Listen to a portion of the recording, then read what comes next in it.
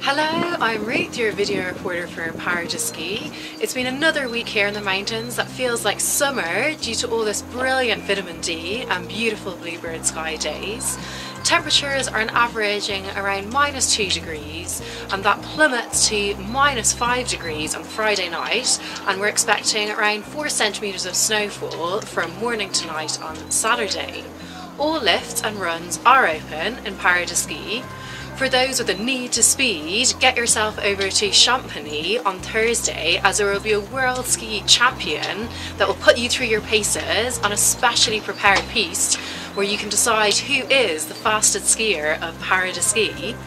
Alongside our skiing and snowboarding this week, we have lots of après-ski live music, and on Tuesday we have a live band in Barlameen Jokerface from around 5:30 p.m, and we have the Dominoes playing in Scotty's and Plagne Centre from 4:30 p.m on Wednesday. So it looks set to be a really fun week here in Power to Ski.